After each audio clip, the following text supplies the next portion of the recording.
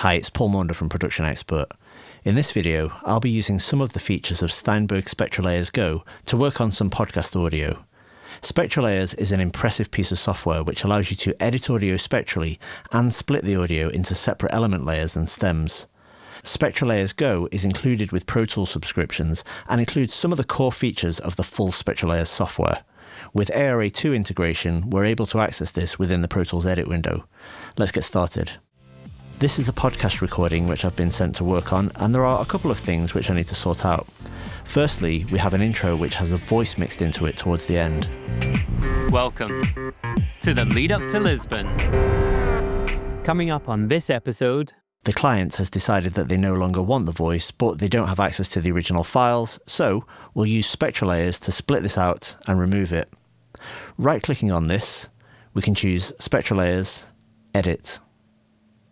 As you can see, the audio is now displayed within this spectrogram at the bottom of the edit window. This can be resized or detached as needed. I actually have SpectraLayers Pro installed, which gives me full access to a wider feature set, but for now, I'll focus on the things which are available in SpectraLayers Go. My goal is of course to get rid of the voice and retain the music, so I can use the Unmix Song feature for this. You can see we can split this into vocals and other. The drums, guitar and so on are reserved for SpectraLayers Pro. I'll demonstrate some of those features in another video. We have three quality settings to choose from: fast, high and extreme. I want the best quality possible and I don't mind waiting, so I'll select extreme and then click apply. I'll speed this up for the video. Now that's done, over in the layers tab we can see vocals and other. Let's solo the vocal layer. welcome to the lead up to Lisbon. Coming up on this episode, And other, which is of course the music.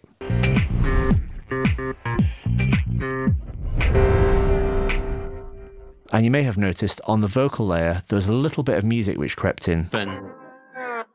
I'd like to cut this from the vocal layer and add it to the other layer where it belongs. So I'll select it like this, and then cut it with Command X. Now selecting the other layer and soloing it just so we can see what's happening more easily, I'll choose Edit, Paste Special, Paste and Mix. Now that part of the music has been put on its rightful layer. Let's mute the vocals or dialogue.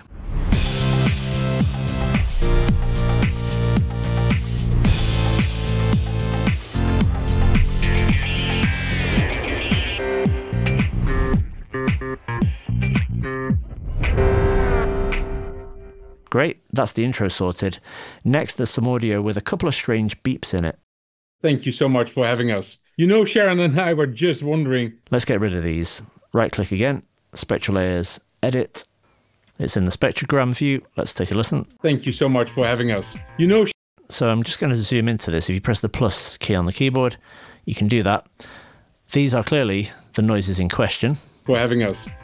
Okay, but it's a bit blurry and we probably need to zoom it a bit more. So you can zoom in time-wise with plus and zoom out with minus, but you can also zoom in frequency-wise by holding down the Option key and zooming on this little, or scrolling rather, in this frequency scale here. Now the fact that they are blurry is because of the FFT size, so we can actually bring it to focus by adjusting this over here. Perhaps something like that is better, I think. And I'm going to use the eraser tool to get rid of as much of this as is practical. So I'll go over here, choose the eraser.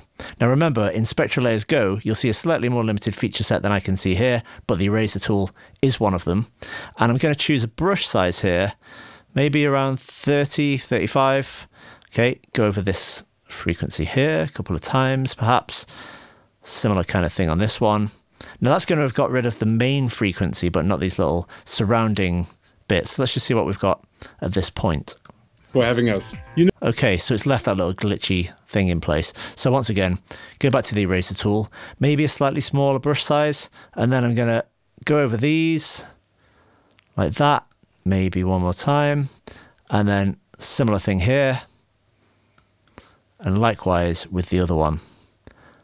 Obviously, I could spend a little bit longer on this, but I think this is going to be good enough for what we need. Okay, let's play that. For having us. You know, Sharon and I.